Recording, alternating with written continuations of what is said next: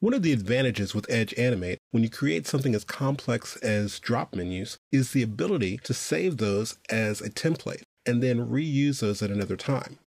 What we have set up here in our Creating Templates document, we have our drop menu symbol. If I double click and go into the timeline, we have two different drop menus set up. All of the drop menus as well as rollovers are working. The only thing I would need to do is go in and change the different names. Instead of saying button 1 or menu 1 or menu 2, change them to their appropriate names, as well as go in and figure out, do I want the navigation to happen internally or do I want the navigation to go outside to a different URL? So I'm going to simply double click on our stage to go back. We have this set up and I've placed some type here and just simply called it my foodie website. Now to push this a little bit further, I'm going to reach over and grab one of my images. I have either a lemonade image or a salad image. I'm going to go ahead and drag the lemonade image and just place this right on the stage.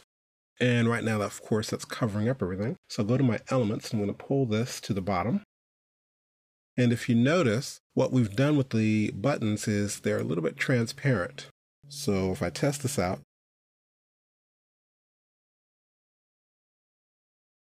all of our menus are set. So what I want to do next is I simply want to save this out as a template.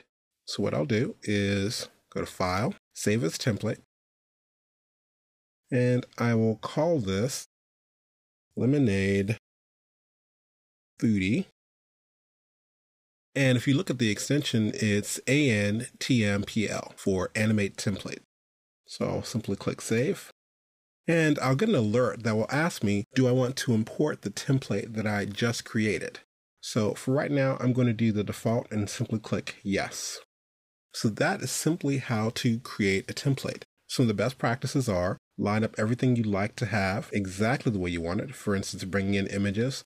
If you have a very complex element, for instance, our drop menu, one of the things you should consider is converting it to a symbol so you do not have a lot of layers on your main timeline.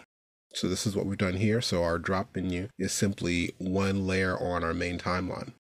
So once you've created a template, the only thing you need to do is simply import this or open this later and you can build from that.